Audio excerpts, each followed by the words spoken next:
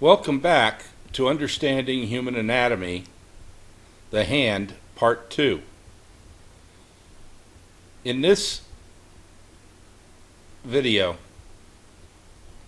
we will discuss the muscles that we find in the hand, specifically the dorsal interosseous muscles, the palmar interosseous muscles, the lumbricals, and adductor pollicis. Now, we have a group of muscles called the interossei, and there's two sets of interosseous muscles, a dorsal set and a palmar set. So I want to draw, since we're looking at the palmar side, I want to draw the dorsal set in first. And as the name suggests, the dorsal interosseous takes origin between bones, between osseous bone.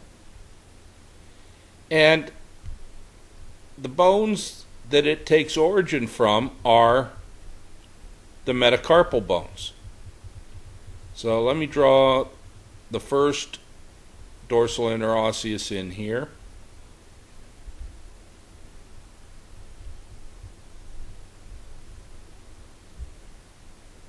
And it inserts on the proximal phalanx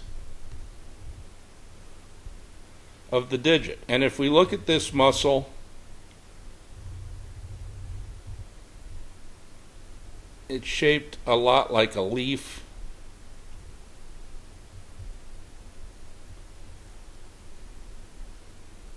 So we'll draw some fibers in here, like so.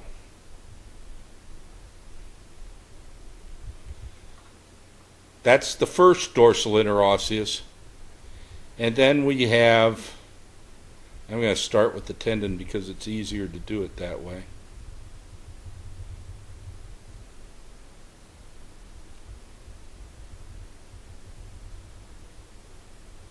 The second dorsal interosseous muscle.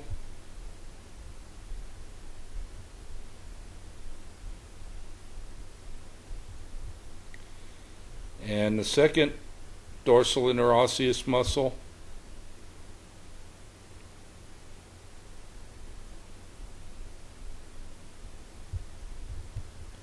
inserts on the proximal phalanx of the third digit. The third dorsal interosseous muscle also inserts on the third digit, like so.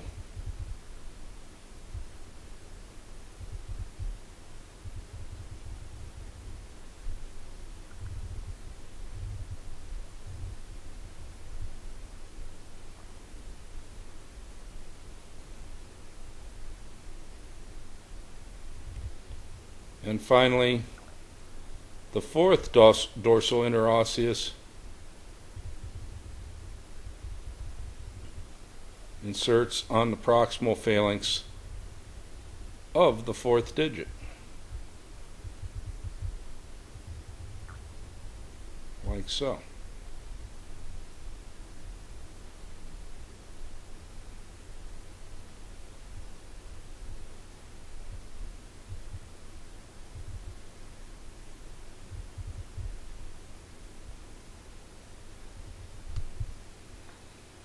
Okay, the four dorsal interosseous muscles. Now,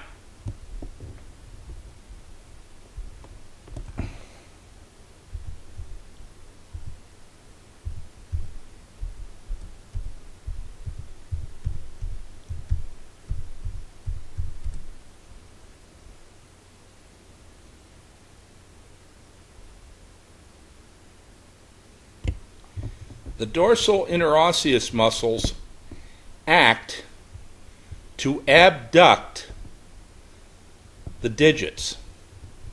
Now, remember when we talked about the hypothenar eminence, we have an abductor digiti minimi, and on the thumb side, the first digit, we have abductors of the first digit, abductor pollicis. So we don't need the interosseous out here. The interosseous interact with the three digits in the middle, and they do abduct. You can wiggle or move the third digit medially and laterally, and that's why you have the two interossei here, that they can pull one way or the other. So dorsal interosseous muscles. Then we have the palmar interosseous muscles. And the palmar interosseous muscles are adductors. So we'll draw them in blue, and they take origin from the metacarpal and then run up to the proximal phalanx.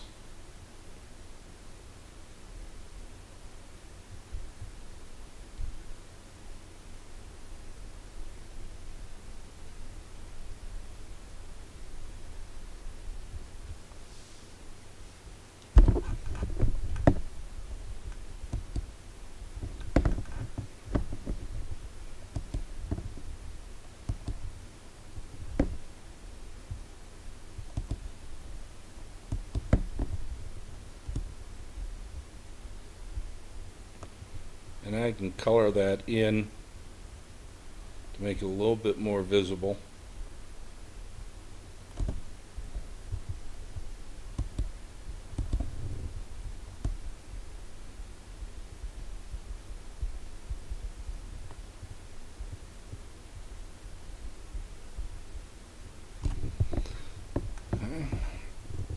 And then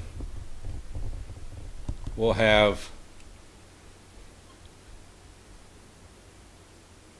the second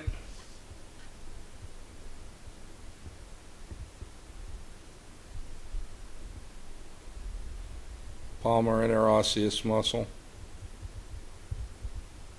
and takes origin from the metacarpal and goes up to insert on the proximal phalanx.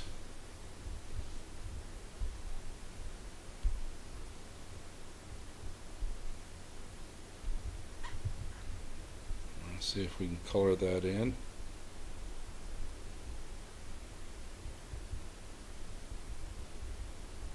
So you can see it.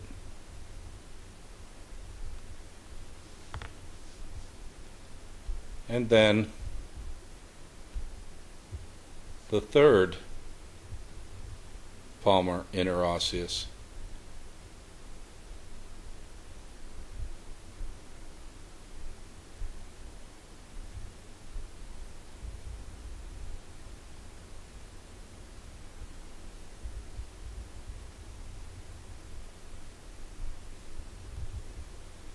And again, we'll color that in.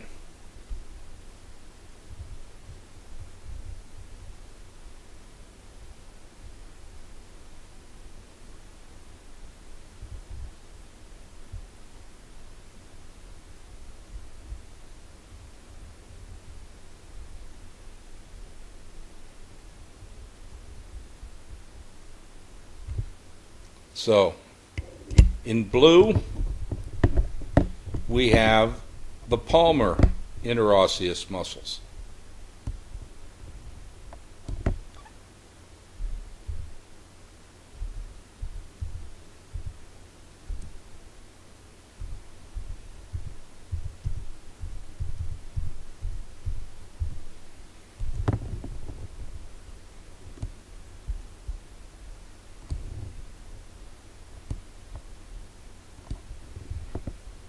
And looking at them, you might guess their action. The palmar interosseous muscles all adduct the digits. And remember I said that we had a separate adductor for the thumb, the adductor pollicis. So one of the ways you can remember what the muscles are doing is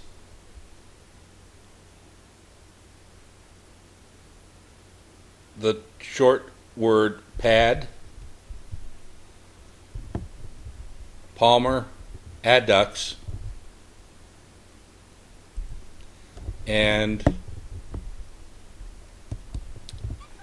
dab, dorsal interosseous abducts. So pad and dab. Now, the third muscle I want to talk about, want to draw in, is a muscle called the lumbrical. And there are 4 of them.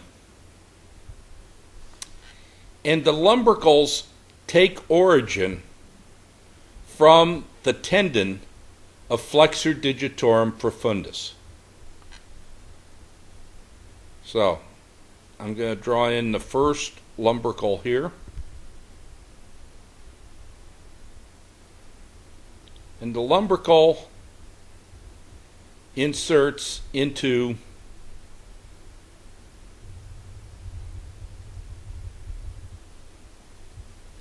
the proximal phalanx and also into the dorsal extensor expansion. Now that's not going to make a lot of sense to you right now because we haven't talked about the extensor expansion, but it will. So let's color in the first lumbrical here,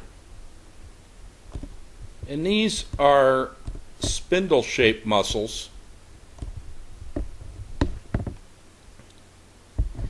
and as I said, there are 4 of them.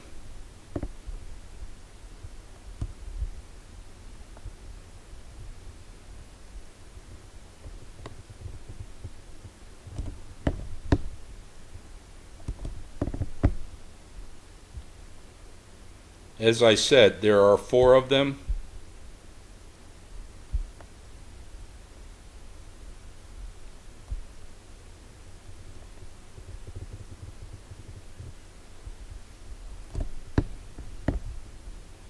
And we'll color this one in.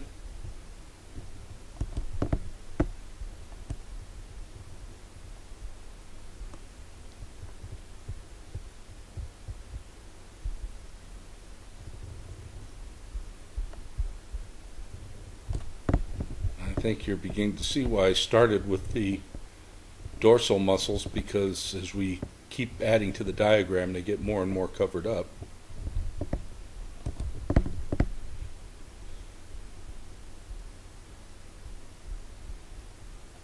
And we'll draw in the third lumbrical.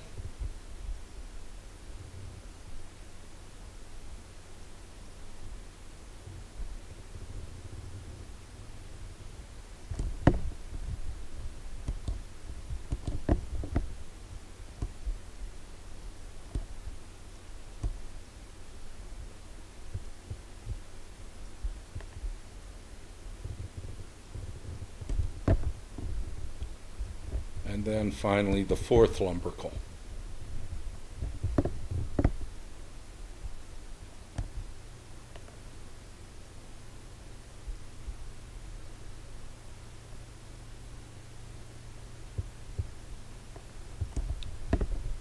Again, these muscles are a little bit unusual in that they take origin from the tendon of another muscle. They take origin from the tendon of flexor digitorum profundus, and then they insert onto the proximal phalanx and the extensor expansion. So there are 4 lumbricals, and they're just numbered 1, 2, 3, and 4. As everything in the hand, the numbering starts laterally.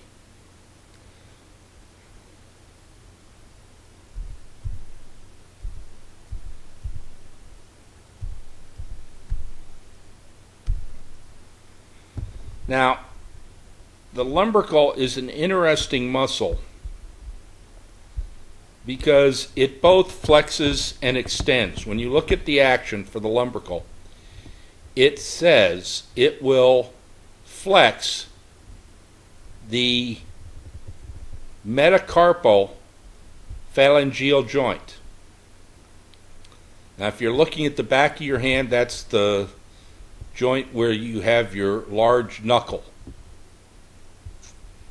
So it flexes the metacarpal phalangeal joint.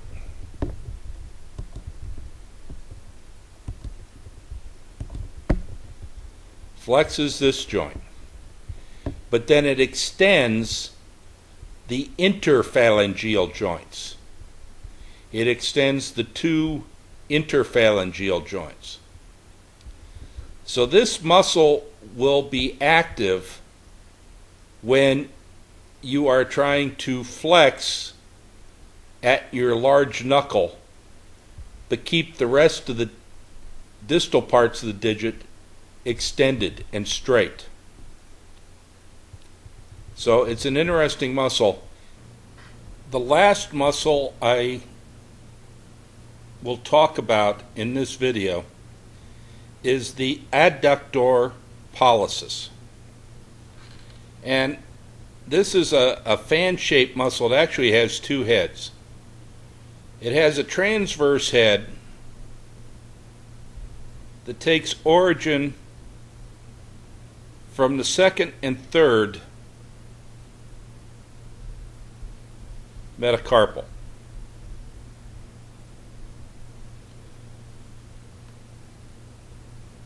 So this is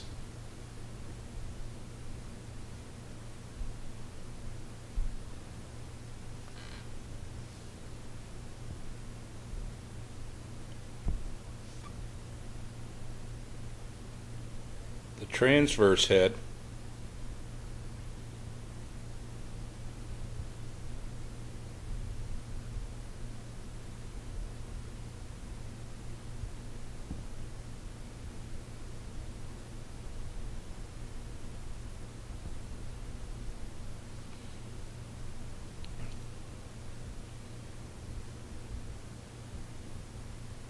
And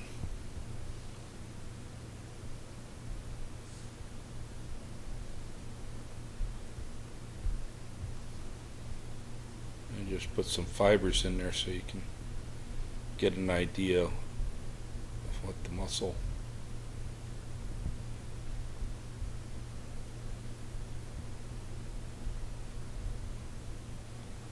looks like. Fibers are running transversely, and then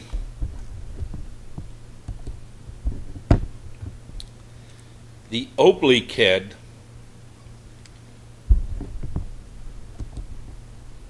of the muscle takes origin from down here, particularly the capitate and the adjacent carpal bones, and comes up like so.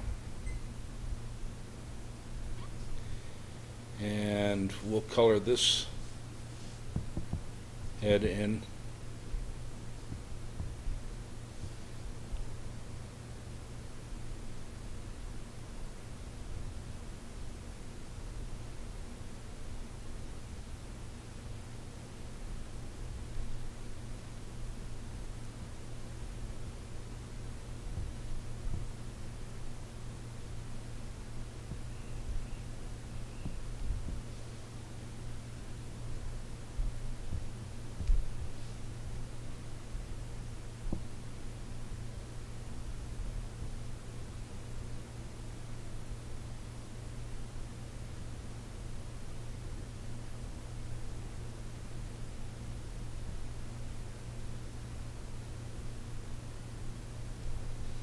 And again, I'll put some fibers in.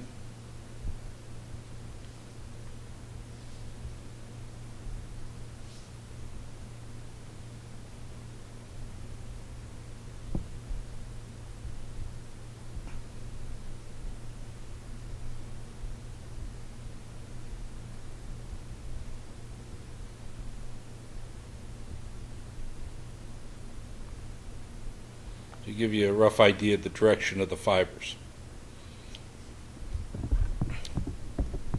And this is the adductor pollicis.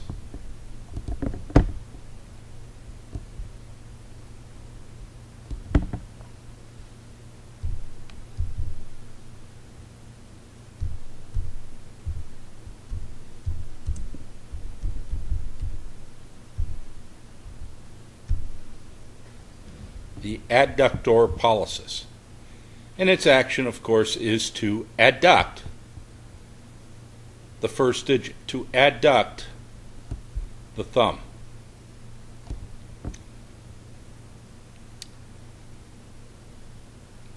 That will conclude our discussion of these muscles in the central part of the hand. In the next video, we will talk about the muscles of the thenar eminence and the hypothenar eminence. Thank you for your attention.